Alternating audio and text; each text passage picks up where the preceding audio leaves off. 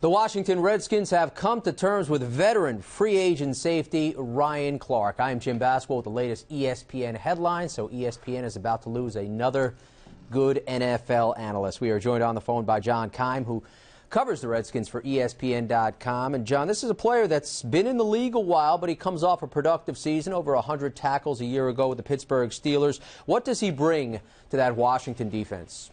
Well, he's going to bring a couple things, and I'm going to start with a guy like Ryan Clark. The first thing you talk about will be leadership, and you can't, for a guy in his position, you can't underestimate what that means. I think in their secondary, they need somebody like that.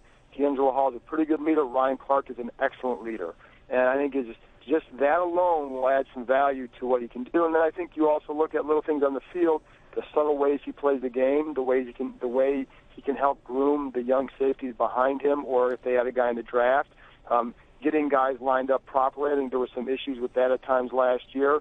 So, and the safety has been a problem for the Redskins for a number of years, and so I think at least temporarily they have a guy that they can trust back there, and that the corners can trust.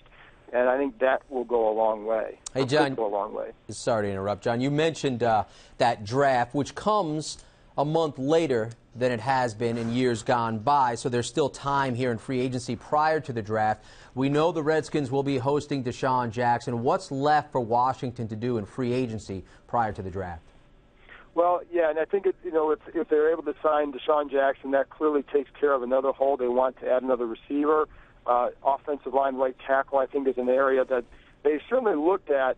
In terms of free agency, I don't think they're going to go there now. They would wait till the draft. So really, I think you're talking about maybe finding some guys like an Owen Daniels, maybe the tight end, maybe down the line adding a guy like that. But I don't think there's a whole lot left for them to do other than just kind of add guys, because they had to add a lot to their roster. They had a lot of guys that were gone.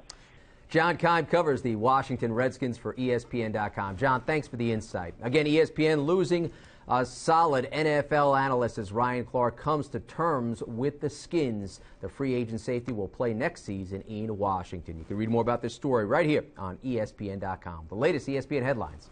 I'm Jim Baswell.